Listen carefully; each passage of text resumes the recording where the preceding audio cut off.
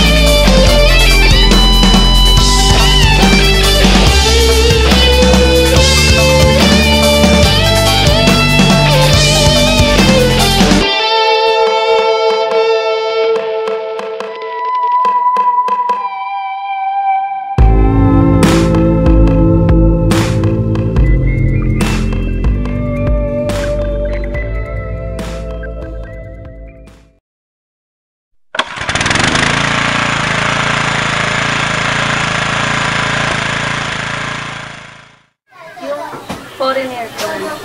Bakit? Siyempre para yung kaya po kami buhayin ng baby. Foreigner po. Foreigner? Bakit naman? Para maging maganda yung buhay ko. Para maganda yung buhay. Sa kasawiang palad, marami ang napipilitang makipag-isang dibdib sa isang banyaga dahil sa kahirapan. Sa kasawiang palad, marami ang napipilitan upang tumawid sa tulay tungo sa paniniwalang masaganang buhay. Sa totoo lang, ako ay mas suka-suka sa tuwing makakakita ng magkatipan na malayo ang edad sa isa't isa. Ang magkatipan na isang matandang puti at isang batang morenang Pilipina. Ang aking pakiramdam, na dignidad ko mismo ang nilukaran dahil ako ay isang Pilipino. Paumanhin mga katoto, ibinabahagi ko lamang ang aking tunay na saloobin.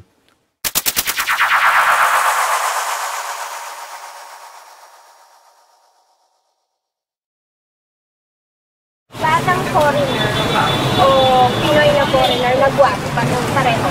Tanda. Foreigner pa din. Bakit naman? Hindi, kasi syempre, kayong marami na kasi may gusto malaki. Para gusto namin. Ika ka ng kari. So, kasi gusto mo salamat na.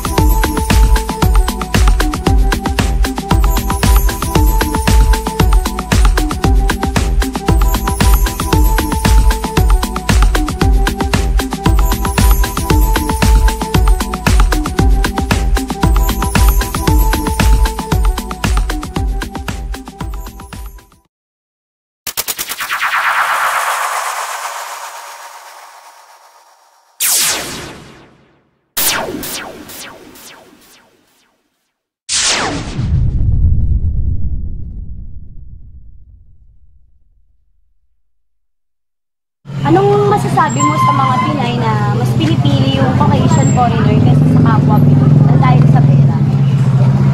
Mga tamad sila o ayaw nilang magtrabaho. Gusto nilang guminawa yung buhay nila na hindi pinaghihirapan. Ano naman ang masasabi mo sa mga Caucasian foreigners na nagpupunta dito sa atin sa Pilipinas para makahanap ng asawa? Hindi kasi sila makapanloko sa bansa nila eh. Kaya dito sila sa Pilipinas naghahanap ng manloloko nila. Mas madali sa kanila kasi may mga dolyari sila. Anong masasabi mo sa mga Pinay na mas pinili yung Caucasian foreigner kaysa sa mga Pinoy para lang sa pera? Yung pa nga very mamukhang pera. Trabaho naman kami mga Pinoy para sa pamilya. Eh, ano masasabi mo sa mga Pinay na mas pinili yung mga Caucasian foreigners kaysa sa mga kapwa nila Pinoy para lang magkaroon ng magandang anak? Ito lang masasabi ko.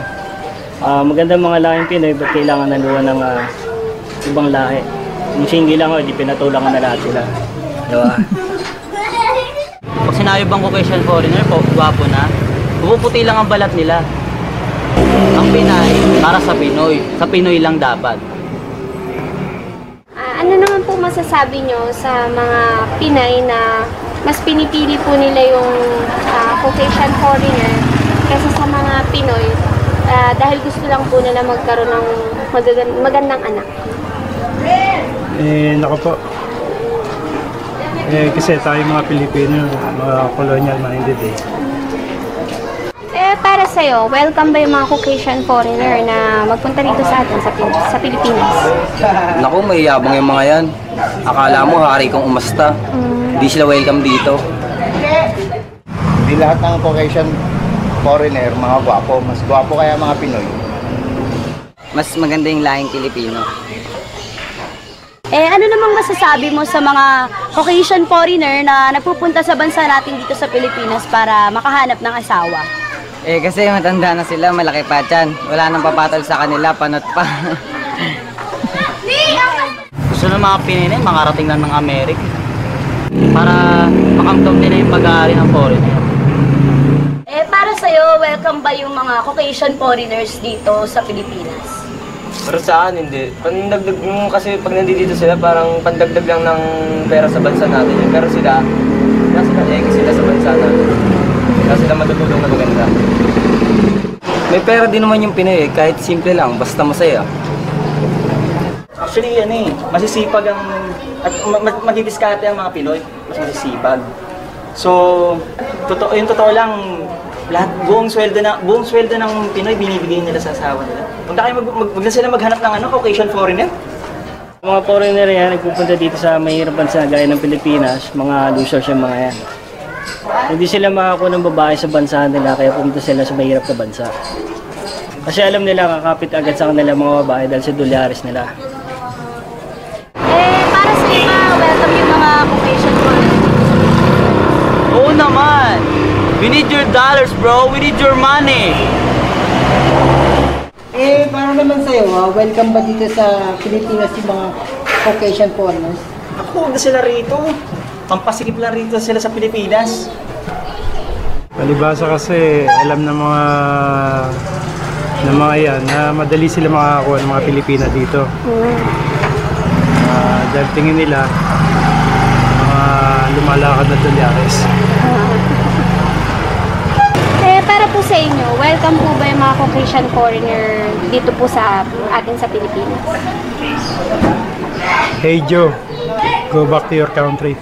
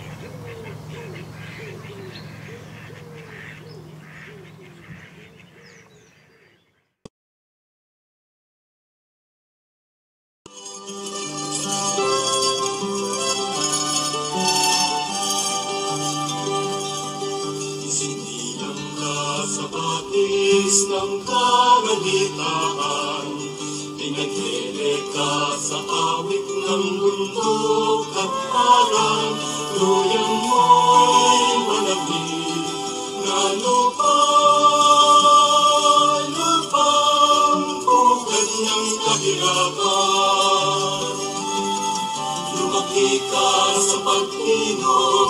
tanim at ang tanim.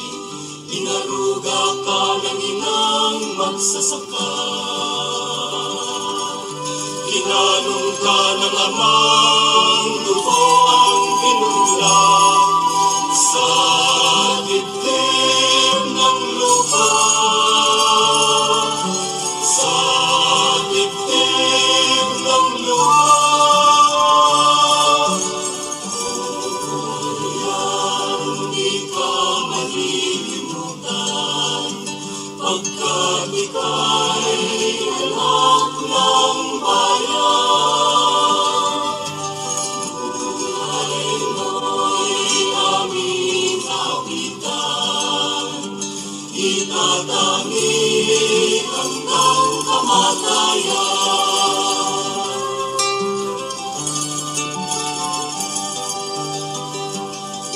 Tatanong mo ang kapwa mong paslit na kasama na sa paglaki Alam nyo, noong dekada 60 at 70, napakaraming magandang pelikula.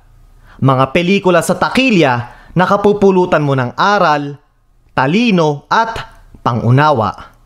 May mga batikan na direktor, mga direktor na kagaya ni Celso Ad Castillo, Lino Broca at Eddie Romero. Sa kasalukuyang panahon, wala nang malaking film company ang nagpo-produce o gumagawa ng mga pelikulang may katuturan. Ang iyong mga pelikulang Pilipino na mapapanood sa takilya ay puro wala ng katuturan. Mga pelikulang puro love story na ginagampanan ng mga half Filipino, half something. Mga pelikulang love story na paulit-ulit lang. Mga pelikulang puro kasosyalan, kalandian at kayabangan. Kaya hindi nakakapagtaka na marami sa ating mga kababayan ay lumalaki at nananatiling mangmang.